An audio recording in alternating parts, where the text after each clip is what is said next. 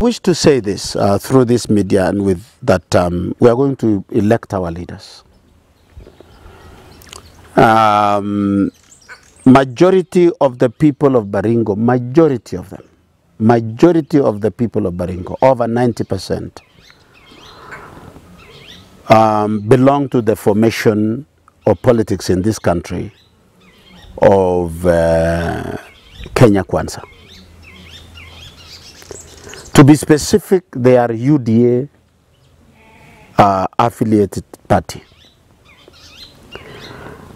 And therefore, out of 30 elective areas, UDA might control over 20 of those, which is about 75%.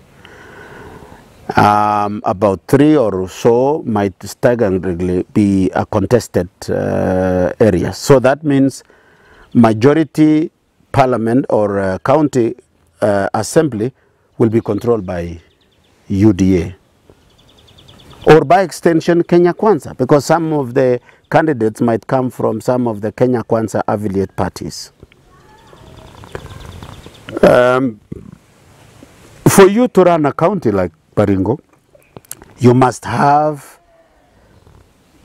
a governor who will work in symbiotic relations with the county assembly for that particular governor to be able to execute his vision.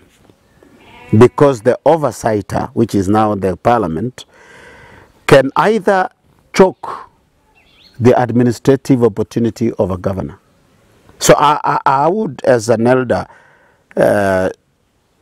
advise the electorate that don't elect controversy into the county assembly. Don't elect an opportunity of dispute and lost opportunities because of court cases, impeachment. Like, for example, I listened to one of the candidates of the governors governor candidates in Baringo as they gave their views. I got concerned about one area where you come to gubernatorial seat with a controversial policy that will bring you into coalition with the county assembly. Now, really, as an electorate, how can you elect conflict there?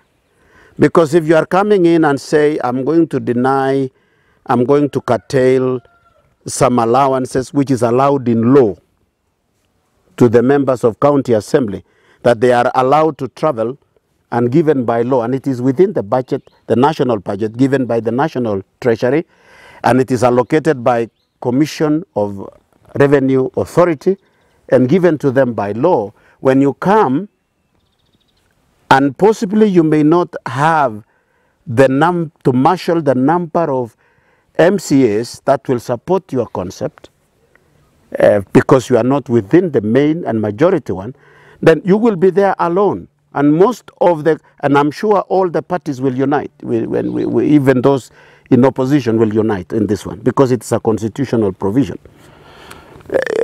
Think comment for one, you know, for BBI, for example, to be passed by county assemblies, the president had to appease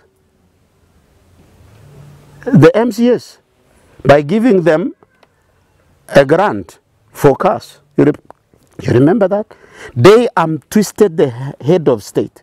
You as a governor, who are you? They will go for you. They will impeach you. If they don't succeed, because you might go to court and suspend their impeachment, they will frustrate your budget.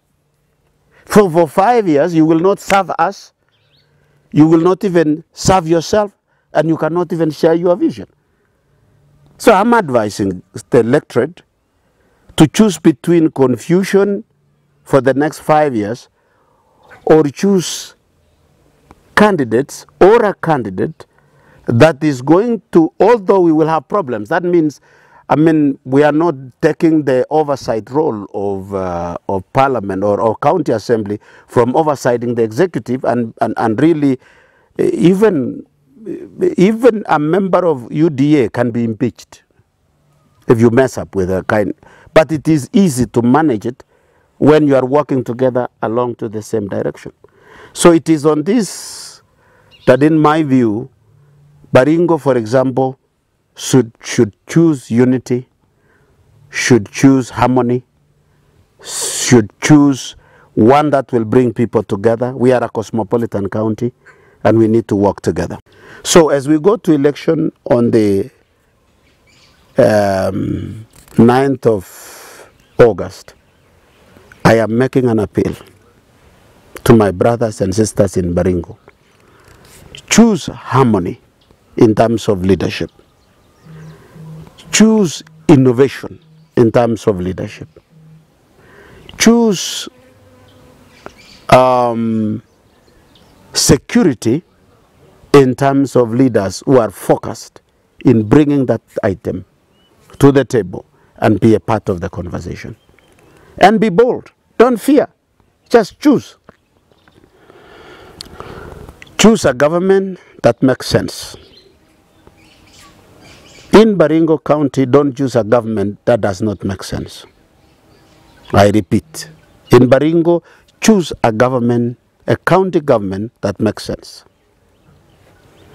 Makes sense in that its argument and leadership will benefit the people of Baringo, instead of choosing controversy. This is what I mean, that don't build your house on a foundation that tilts, that is tilted. By the time you are at top there, it will fall.